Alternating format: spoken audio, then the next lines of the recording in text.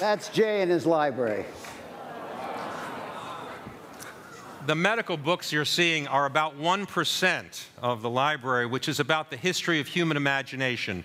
And maybe at the end tomorrow I'll tell you a little bit more about it. I won't be so embarrassed. So,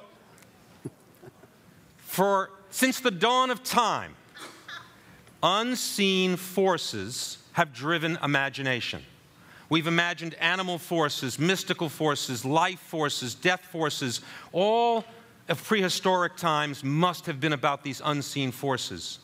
And that, of course, is true in the modern times, too. The unseen forces, starting with death, what happens?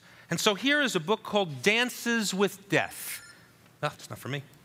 And on the cover, you can see the skull and crossbones. And the theory of this book is that death came for you as a dance. So literally, what would happen is an angel of death would come to see you, and that's why you would die. The unseen force was the angel of death. Here they are in black and white, and this book is small, so it's a little trickier. And here they are in color.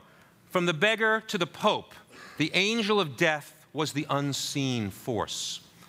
So, in addition, unseen forces were imagined to be all around you. You know, we've talked about with the physicists about the theory of everything.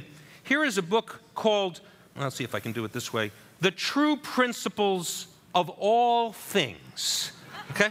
I especially like this because this is the unseen forces, bis and abyss, nothing and all time and eternity. They've really covered it here. Okay? And then as we move down, look at this here. All of these pictures of unseen and imagined forces. And this is in 1820. So we're not talking about 1,000 years ago. So just imagine the surprise when an unseen force was discovered for the first time. Imagine being alive when somebody describes that there is this force that if you apply it to a dead animal, makes the animal move. It's called electricity, right? And nobody could see the force of electricity. And a man named Galvini, galvanism, traveled around Europe showing experiments where he could animate dead limbs, literally using this unseen force.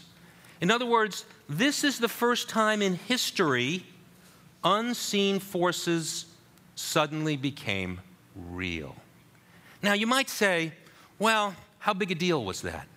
Well, that gave permission to imagine that the unseen forces in the world, many of which were not electricity, were probably just as real too.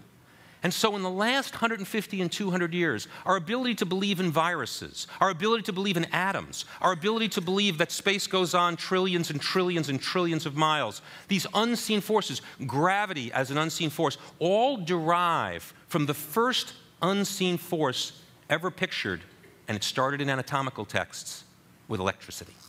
Thank you.